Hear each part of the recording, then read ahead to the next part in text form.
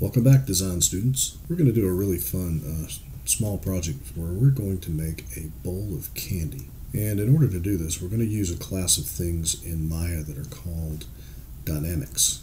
Some programs call them simulations, but what we're going to do is use a particle system that will program to generate particles that will look like round pieces of candy. And we're going to take a break from modeling and let the computer do most of the work. Dynamics use physical processes and physics to simulate how objects in the real world might behave. Particle systems are no exception. You can set the mass and the collision and the friction and all of these other physical properties of each particle to make it behave like you want. Particle systems are very common in games and also all sorts of other CG uses. They're used to simulate everything from fire to water. So let's get started. The first thing we're going to need is a bowl for our candy. So let's start with a sphere, and then let's use the P-sphere node to give it some basic real-world dimensions. I'm going to make mine 6 units. And 6 units essentially translates to 6 centimeters. That's still a pretty small bowl. So let's maybe make it 15. And don't worry that it's bigger than the grid. That's okay. And then let's create the bowl shape. Move your view so that it's pretty much straight on.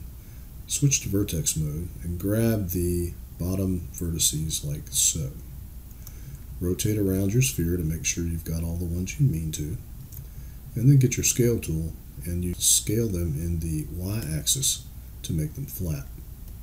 And then get the move tool and move them up so that they still follow the curve of the sphere. We now have the bottom of our bowl. Now how your bowl looks is up to you.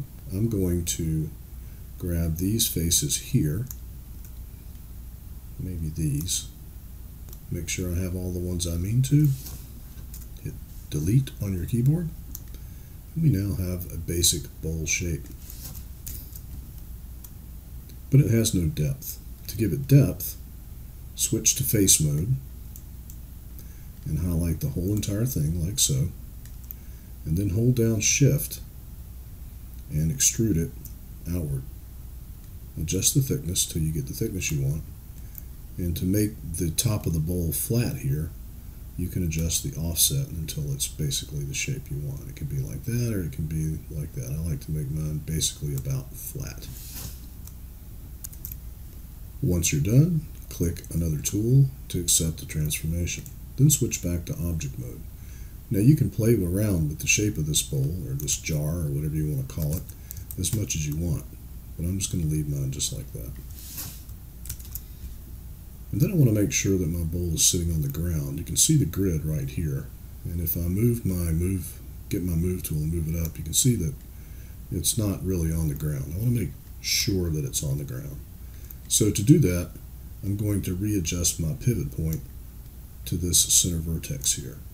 Now to do that, I'm going to hold down D on my keyboard, and then I'm also going to hold down V, which turns on the snap to vertex mode, and I'm going to snap down until it snaps into place, and then check to make sure that it's on that center vertex. And then I'm going to put it down on the ground, zoom in some, and hold down X, which turns on snap to grid, and then snap it down to the grid. And now I can be assured that it's exactly on the ground. And the next thing we need is a ground plane, so let's create a plane and get the scale tool and scale our ground plane out. And remember, we want it to be big so that it sort of implies that there's a large area here. And then we might want to get the move tool and switch to the side view and maybe move our bowl up move our bowl up just a hair so it's not totally on the ground. And that's it for modeling the bowl. When we come back, we will create the particle system and fill the bowl with brightly colored gumball candies. And I'll see you then.